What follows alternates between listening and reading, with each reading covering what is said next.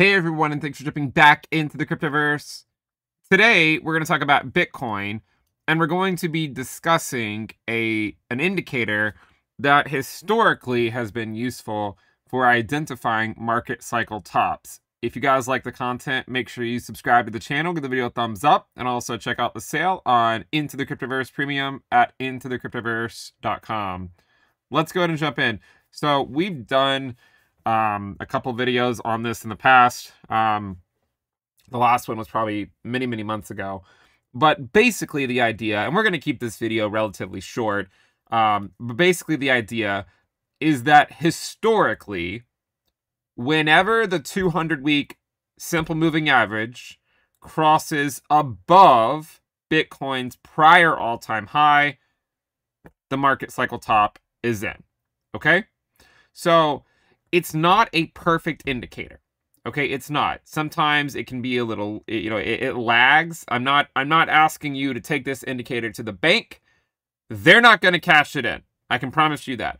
But let's just go through and see what happened. So in the first peak, if you look at that and just simply draw a line from that peak over, and then you say, all right, well, the 200-week SMA, this white line, crossed that peak right there.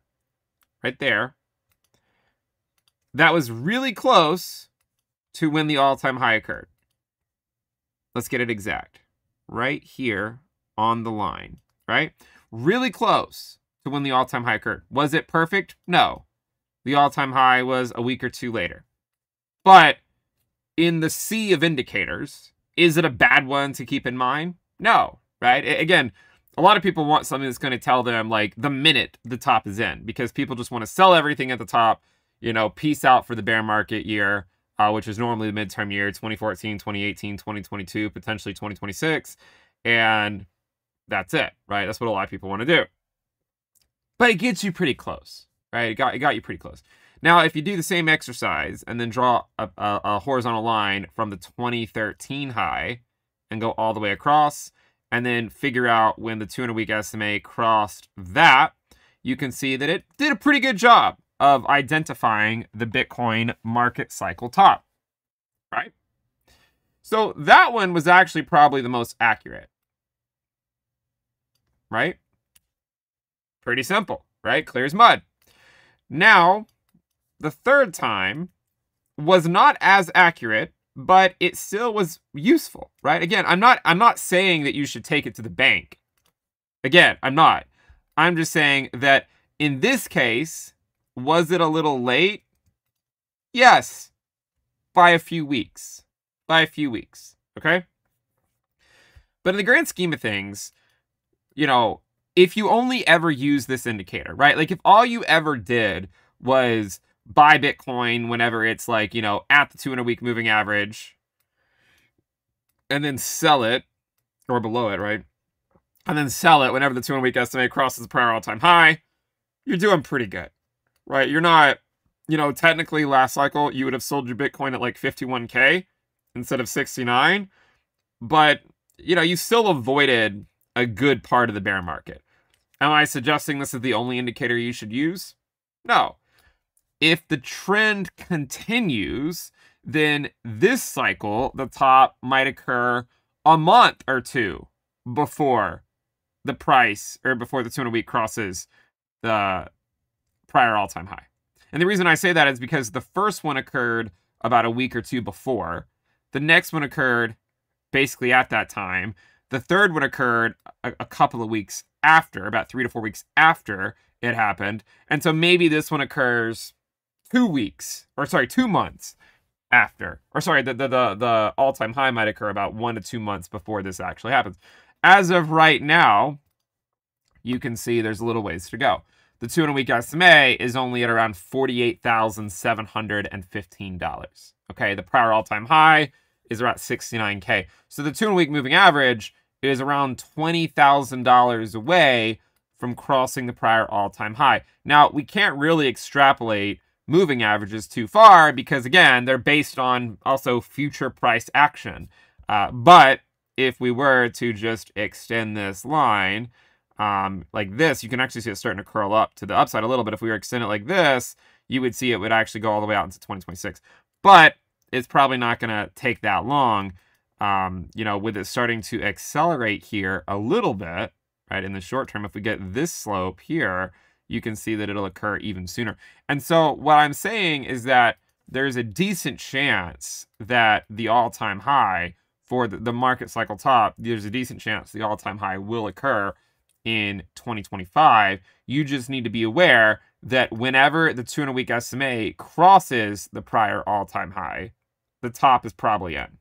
That doesn't mean it doesn't mean you should wait for the 200-week SMA to cross that level in order to take action. What I'm simply saying is that is what history would suggest, is that whenever the 200-week moving average crosses above this level here, there's a good chance the market cycle top is in. I don't know exactly when it's going to occur, and it could play out a number of different ways, right? I mean, there's multiple ways this could play out. We've talked about potentially a pullback in August, September. That doesn't mean that price can't do well between now and then. You could always see Bitcoin do what it did the last couple of years, where it just simply stalls out in the summer. Like, it doesn't mean it can't go up. We've seen new cycle highs in 2023, even in the summer. It just means that, you might have some similar type of pattern like we had the last couple of years, where you have a pullback in the third quarter of the year.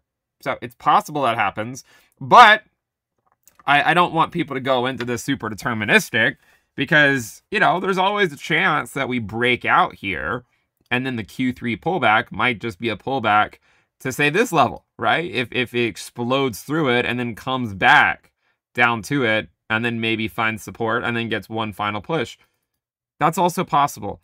I just want people to realize that regardless of which way Bitcoin goes here, if it sort of like tops out and then maybe gets a pullback into Q3 like it did the last couple of years, if it does that approach, you're still likely going to have another move back up in a couple months later, kind of like the last 2 years.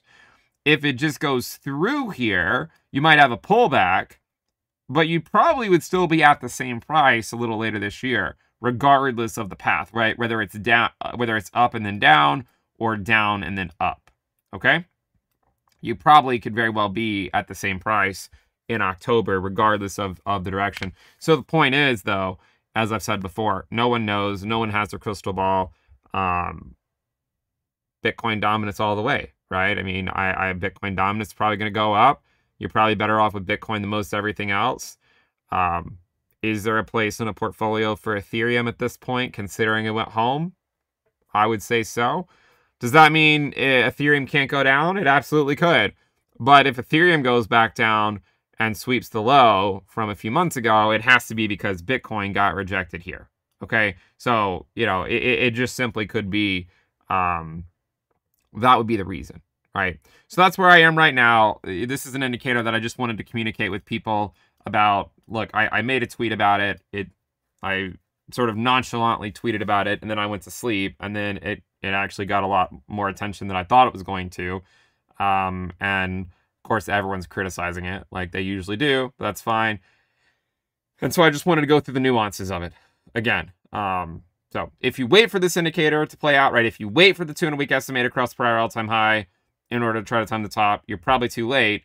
At this point, though, the 200-week estimate is still about $20,000 away from the prior all-time high, which is still going to take many, many, many months for that to play out, right? It could take a long time. And again, it's impossible to know, because it also depends on price action in the future. So we can't really extrapolate it out. Obviously, given that it's a 200-week moving average, it's not like any given week, any individual week is going to have a huge effect.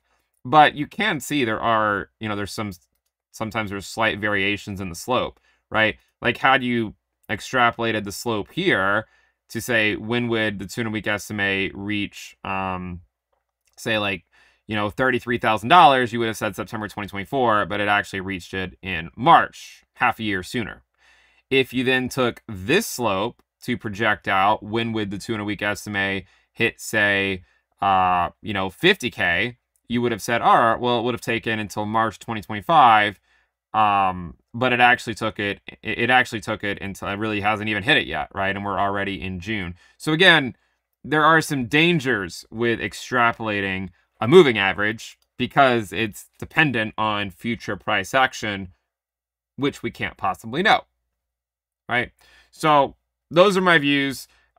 Just a market cycle top indicator to just keep in the back of your mind in case it plays out later this year. Not asking you to take it to the bank, nothing like that. Just keep it in the back of your mind in case it comes in handy later on this year. If you guys like the content, make sure you subscribe to the channel, give the video a thumbs up, and again, check out the sale on Into the Cryptoverse Premium at intothecryptoverse.com. I'll see you guys next time. Bye.